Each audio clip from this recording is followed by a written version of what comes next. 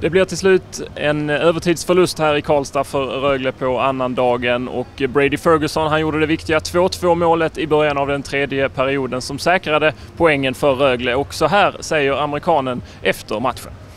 Yeah, this is a tough place to come play. We just got off Christmas break. I think we played a pretty good game, had a lot of chances. Maybe the bounces weren't going our way, but we came in here, we worked our ass off, and we got 1 point. So we just got to move on and focus on for London now. Yeah, packed house here today. How did that affect your game today?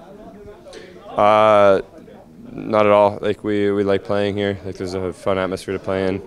They do a good job. They have a great team. So we came out here. We worked really hard, and we had our chances. So we just got to move on and look forward to the next game. You scored the big goal there in the beginning of the third. What can you say about the goal? Yeah, I mean, it was a simple play, shot from the point, and just won the battle at the net front and found a way to put the puck in the net. And now you have 2 more games here before the New Year's Eve. What's the plan for those games? Yeah, I mean, we got to reset, get back to Ängelholm, and get ready for London. And then we're not even thinking about the other game. Just focus on for London and try to get a win there.